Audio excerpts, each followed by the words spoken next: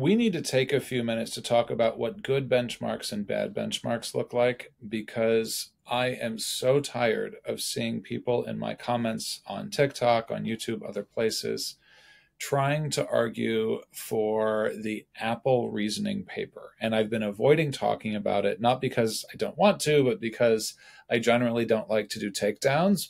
But here we are. We're going to do a takedown of the Apple paper on AI reasoning and why I think it's fundamentally flawed. And I want to give some credit where it's due. Andrew Mayne wrote an incredible blog post articulating some of the flaws in the paper, and I want to give him credit. He's done a fantastic job calling it out. And I want us to reset the bar around what the Stanford study really called for when they asked us to think about, as a community, what are some benchmarks and tests that would be good for AI to try and hit that AI isn't good at yet. This Apple benchmark around reasoning is not one of them, even though they say it is. So GSM-Symbolic is the benchmark that Apple proposed in their paper, and too long didn't read. Essentially what they're saying is large language models cannot reason because if you give them symbolic shifts in the problem space that are fairly nuanced and fairly small, you get dramatically different outputs, which suggest that they can't read through what we would call in human terms a trick question.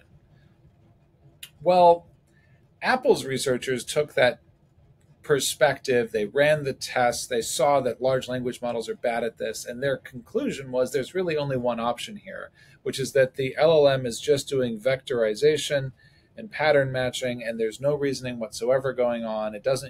The parallel pathing we all talk about at inference isn't producing value, and net, there is no novel reasoning going on here. Because if there was, their argument was that the AI would be able to reason through the small symbolic differences and nuances, the trick questions, and get it right. Well, Apple was wrong.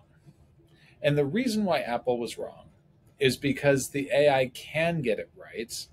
It just needs to be reminded that it's looking for a little bit of maybe a trick question. And if you say, oh, that's giving the AI too much help, I disagree with you. And here is why. At the end of the day, you are measuring two things, not one thing, which is always a mark of a bad benchmark when you use the GSM-Symbolic. The GSM-Symbolic, yes, it measures logical reasoning. I agree with Apple there. It also measures naivete. It measures whether the large language model is used to being tricked. And if you have ever used a large language model, you know their entire personality, the entire training process that they go through is all about earnest questions and earnest answers. They are so helpful. In fact, one of the real weaknesses they have is it's really hard for them to say no to you when they should. And so if you're training a large language model to be incredibly helpful, it would make sense that it would assume any question it was asked was actually not a trick question. It was an earnest question asked in good faith. And that seems to be what LLMs are primed for, unless you tell them otherwise. And so, credit to Andrew, he went in and he basically said, let me take the GSM-Symbolic data set and let me tweak it. Not by changing the problems, not by asking the AI to solve an easier problem, but by giving a prompt at the top that basically says, hey, warning sign, watch out, AI, there may or may not be a little weirdness going on in this question. And I'm paraphrasing, but that's the basic idea. He put up a verbal warning sign with one line at the top of the prompt, basically saying, watch out, there may be some oddness with this prompt, think about it carefully. And all of a sudden, performance improved by 90%. If you can improve performance by 90% by changing one line of the prompt and saying, hey, watch out, and suddenly the AI can magically see through all the trick questions and can reason correctly, you don't have a benchmark, you have flawed data in a bad paper. It's just not correct. The evidence we have is actually adding up in favor of AI reasoning. And I think that if we're going to demand better benchmarks, which Stanford is correct to do, and I do appreciate the Apple researchers for attempting to put one together. It's a ton of work to produce a paper. I don't want to sort of demean or disregard the work that they did. It moves the field forward. I just think you need to be careful at what you're measuring, and you need to measure not just naivete, but also the ability to reason directly. And maybe we should start less skeptically. Because I think at this point, the burden of proof is really on the skeptics. It's not on the people propounding AI reasoning. There is enough evidence that AI is doing some kind of reasoning that you have a higher burden of proof, or you should have a higher burden of proof if you want to say the other way.